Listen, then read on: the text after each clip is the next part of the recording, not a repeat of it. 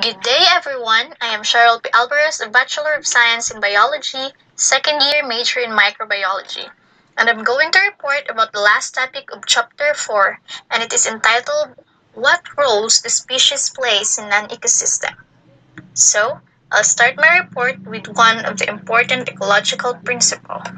It states that each species plays an important role in the ecosystem where it is found. This just tells us that every species has a purpose, even the most dangerous, even the smallest, and even the ones who we consider pests. Each of them have a role to play to keep the ecosystem balanced.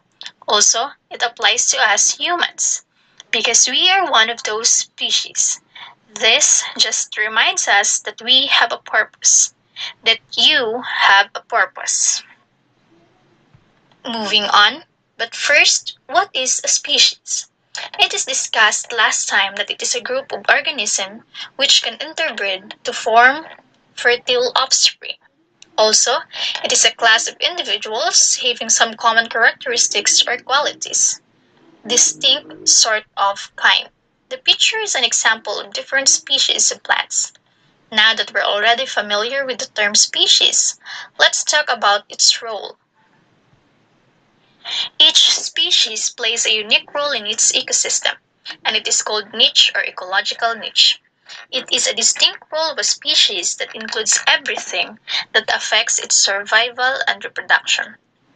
Or it can also be defined as a species' way of life, or it is a sum of species' use of the biotic and abiotic resources in its environment, as dictated by its evolutionary adaptation.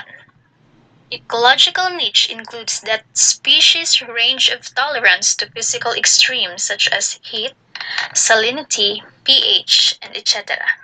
Use of resources such as food and space, physical use of habitat, interaction with other species, and the role it plays in the flow of energy and cycling of matter in an ecosystem.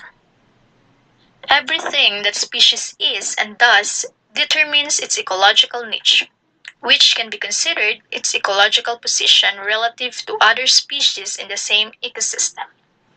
But ecological niche is different from habitat, because habitat, as discussed last time, is a place where an organism lives or an organism natural address.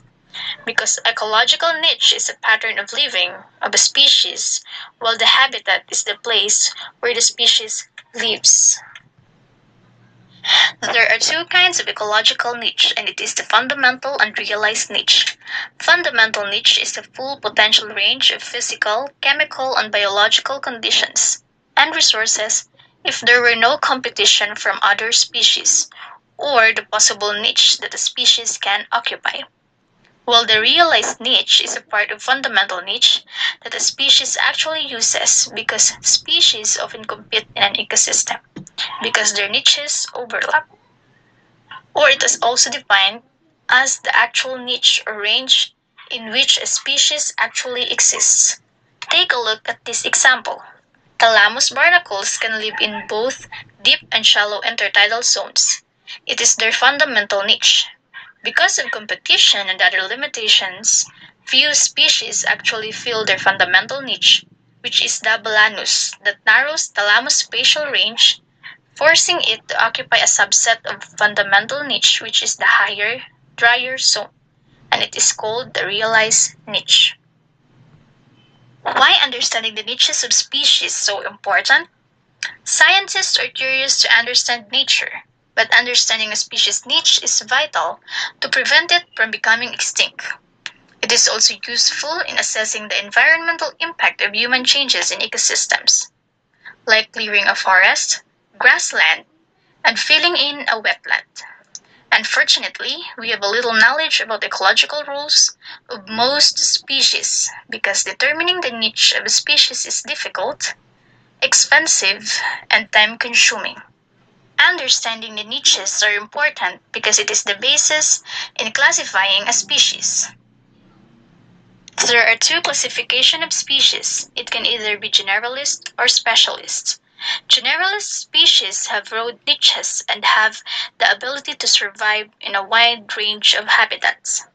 They live in many different places, eat a variety of food, and often tolerate a wide range of environmental conditions. One of its examples are the cockroaches, the ultimate generalists.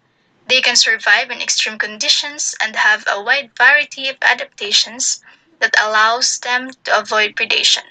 Flies, mice, rats, white-tailed deer, raccoons, and we humans are also generalists. Here's a case study titled The Cockroaches, the Ultimate Survivor. Study shows that cockroaches have been around for over 350 million years. They eat everything, including glue, paper, and soap.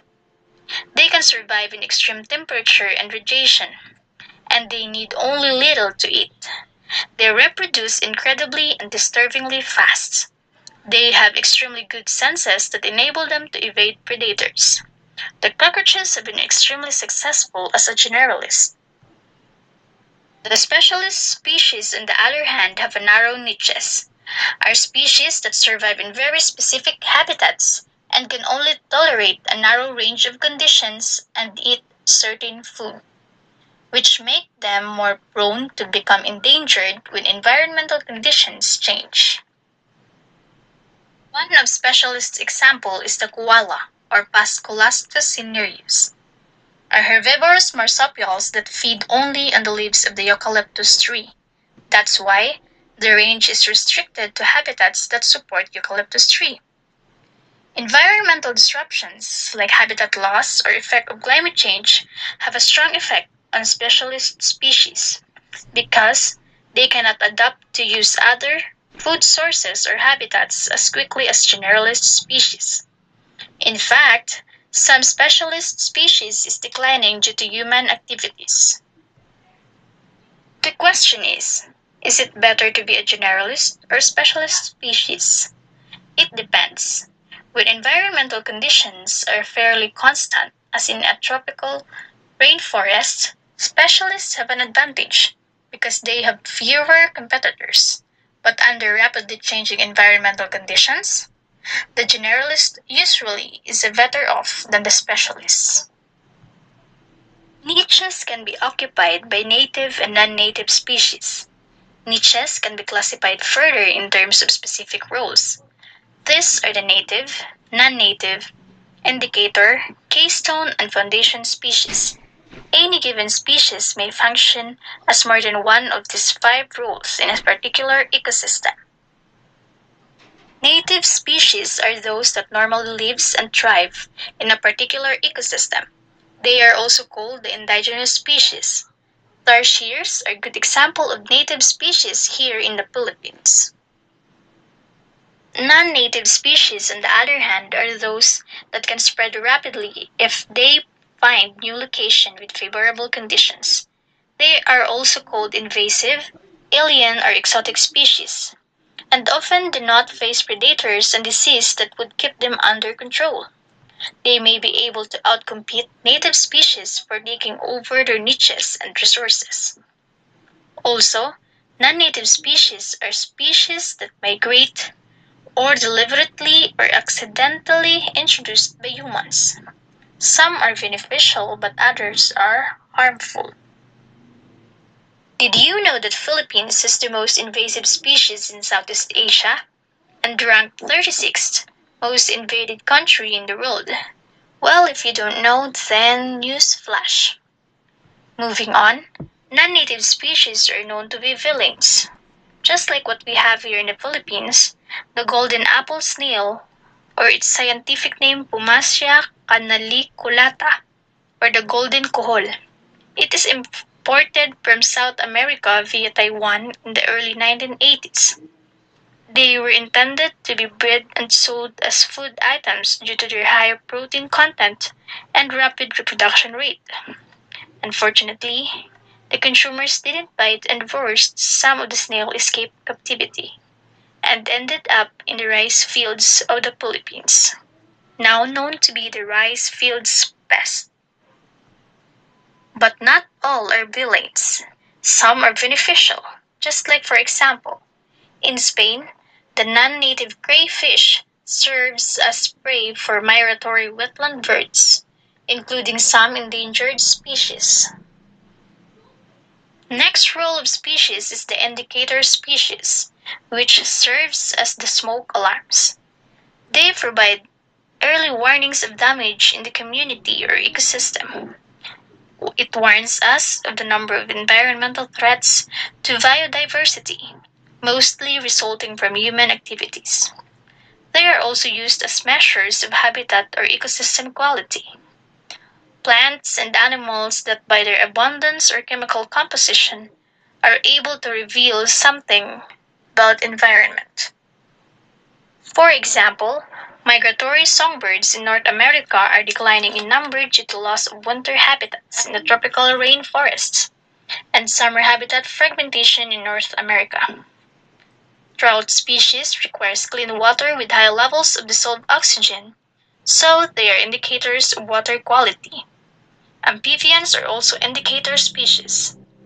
They are indicator of weather, pollution, increase in ultraviolet radiation, and loss of habitat. We also have indicator species here in Panay. It is the Visayan hornbill. It is one of several forest-dependent species whose presence is indication of good forest health in the Philippines. This species lives in the rainforest of Panay, Negros, Masbate, and Guimaras. Moving on, there's a case study titled Why Amphibians Are Vanishing. This study shows the factors that affect the survival of amphibians, and these are habitat loss and fragmentation, prolonged drought, pollution, increase in UV radiation, parasites, viral and fungal diseases, climate change, overhunting and non-native predators, and competitors. So, why amphibians are that important? Because they are sensitive biological indicator of changes in environmental conditions. Extinction of amphibians suggests that environmental health is deteriorating.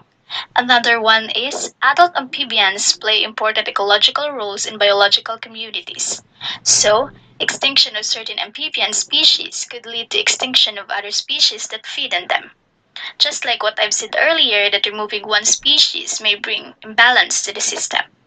Lastly, they are the genetic storehouse of pharmaceutical products waiting to be discovered.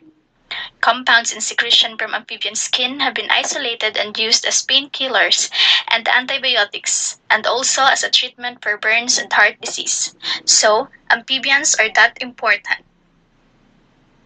We have two last roles of species. It is the keystone and foundation species, which helps determine the structure and functions of their ecosystem. Let's talk about keystone species first. Keystone species have a large effect on the types and abundances of other species and on maintaining balance within an ecosystem, a species on which other species in an ecosystem largely depend, such that if it were removed, the ecosystem would collapse. An eagle is an example of keystone species here in the Philippines, for this species is a top predator. Keystone species play several critical roles in helping to sustain an ecosystem. One is in pollination of flowering plant species by bees, butterflies, hummingbirds, bats, and other species. The other one is top predators. They feed on and help regulate the populations of other species. Examples are the alligator, wolf, leopard, lion, and some shark species. Other examples are dung beetles, which remove and recycle animal waste, aerate soil, help establish new plants, and help reduce microorganisms that spread diseases. Sea otters give sea urchins from depleting kelp beds, which support a diverse community of mollusks, fish, and marine mammals. Here's another case study about keystone species entitled Why Should We Protect Sharks? Sharks are keystone species that have been overlooked by conservation efforts because of human bias. They tend to be considered dangerous and have gone without protection despite being heavily fished for their valuable fins. Sharks are also commonly drawn in fishing nets. Shark populations have been declining since 1970s, and scientists are now calling for a ban on shark finning in international waters. There is also a case study about why should we care about the American alligator. Alligators are the largest reptile in North America. They are declining because of excessive hunting for exotic alligator skin, meat, and sports purposes. In 1967, alligators are declared endangered species, but in 1977, they come back and once again declared as threatened species. Why protecting keystone species is important? Because extinction of keystone species will lead to extinction of other species in the community that depends on them. Like how ecological studies shown that decline in shark population have led to decline in bay scallops population in Atlantic Ocean. Also, keystone species provide benefits in each ecosystem they belong, like what alligators do in wet ecosystem. They're digging holes, a freshwater reserve for other organisms, and prevent vegetation growth in the water. Last role that species plays in an ecosystem is the role of foundation species. Foundation species plays a major role in shaping communities by creating and enhancing their habitats, which benefits the others. Examples of foundation species are weavers, or known as ecological engineers because they build dams in streams to create ponds and other wetlands, which is used by other species. Bats and birds are also foundation species because they help to regenerate deforested areas and spread fruit plants by depositing plant seeds in their droppings. Elephants because they create forest openings by pushing over, breaking, or uprooting trees, which promotes growth of grasses. Now, let's spot the difference between keystone and foundation species. Foundation species only create the foundation and beginning base for habitats and ecosystem, like how beavers that build dams, while keystone species play both this role and the prime role of keeping the ecosystem functioning and in order. That's the end of my report.